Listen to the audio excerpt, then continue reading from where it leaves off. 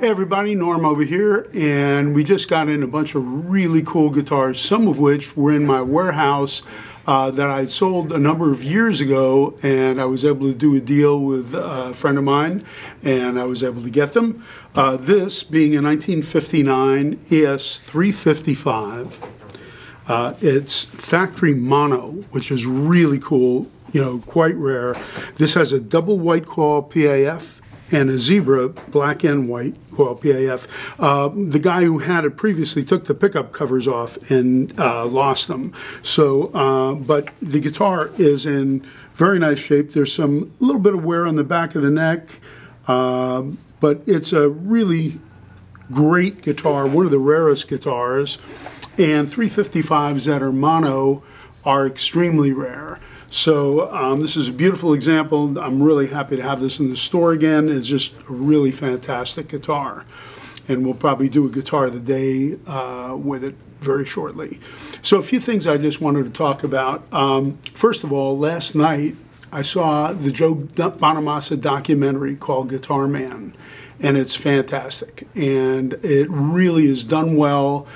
And I've known Joe since he was 12, and a lot of people think that he was kind of an overnight sensation, but he really wasn't. I mean, he worked very hard at it for a really long time, and I couldn't be happier for him and his family that everything has worked out the way it did.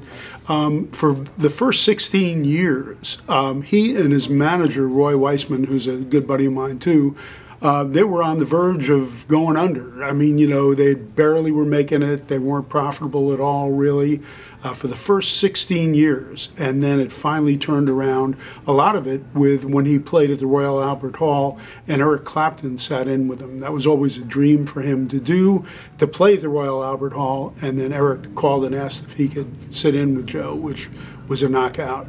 And so it's really a fantastic documentary. Congratulations to Joe, his family, Roy Weissman, his manager, and also Kevin Shirley, his producer. They did a fabulous job. So got to check it out. Guitar Man, Joe Bonamassa. January 19th, my buddy Frank Stallone's documentary is coming out, and I saw it at the premiere, and it's a really great documentary. And Frank is a very talented guy, and a lot of people didn't know this, but he was actually the one in the family that was considered the most talented prior to Sly having all this success with Rocky and all that. So what happened was actually Sly actually worked as Frank's roadie briefly for a while, and then this stuff happened with the movie, and it's a great story of two brothers, and one living in the shadow of the other one, but it's great, and they really tell a fantastic story, and you see a whole bunch of people from back in the day, from Hall & Oates and from Richie Sambora and all these guys that he played with back in Philly. So it's really a good documentary, and it's very well done. That's coming out January 19th, and I think it's already won some awards. So very, very cool. I also wanted to talk about Bob Dylan. Bob Dylan just recently sold his publishing on all his tunes. And I want to congratulate Bob and his management. I know some of you old hippies, and I was an old hippie myself, will probably go, Bob sold out. But no, Bob wrote those tunes. He started from nothing, and it's his stuff. He's now 80 years old, and it's his prerogative to do what he did. He's not only a fantastic songwriter and musician, but he's a great businessman, and he knew when the timing was right. And the rights were sold to UMG, Universal Music Group, and they really made a statement by buying it because they gave him a lot of money for it. And so my congratulations to everybody, and it's a good deal overall, and Universal, I'm sure, will be doing a lot of stuff with Bob's tunes. And then two other things that I just wanted to say. Our repairman here, one of our repairmen, John Tucci, his brother passed away the other day, and it was his younger brother. And and he died of a sudden heart attack. So our condolences go out to John. He's one of the great guys, a really dear friend of mine for many years, besides being a great repairman. So we love John and we love the family, and our condolences go out to him. And one last thing, we just want to send out our condolences to Charlie Pride.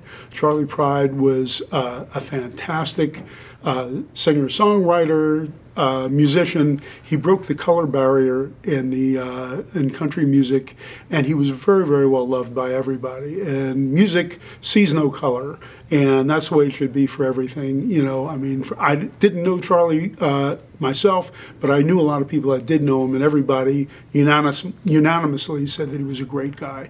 So, you know, our condolences go out to the Pride family and country music in general, because they're missing somebody who was a pioneer and did a lot of great stuff. So we love you guys. We're really happy that the vaccine's starting to come in, and we're seeing the light at the end of the tunnel, which actually is one of the lines in our tune, The Year That Never Was, and we want to thank you guys for, you know, downloading it from Spotify and all the places where you get tunes.